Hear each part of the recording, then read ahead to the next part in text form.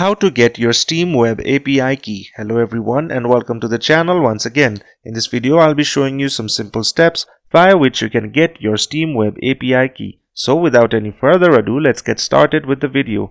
On a new tab, search for steamcommunity.com/dev/API key. After that, you'll be loaded to this prompt over here where the access is denied because there isn't any games in my account. But if you do, you'll have to enter your domain code, and after that you'll simply get in your API key for the Steam account. And there you go. It is as simple as that to get your Steam Web API key. Just make sure that you have plenty of games installed over there and make sure that you have a domain key available. I hope you enjoyed the video, and if you'd like to see more content like this, please consider supporting us by subscribing to the channel.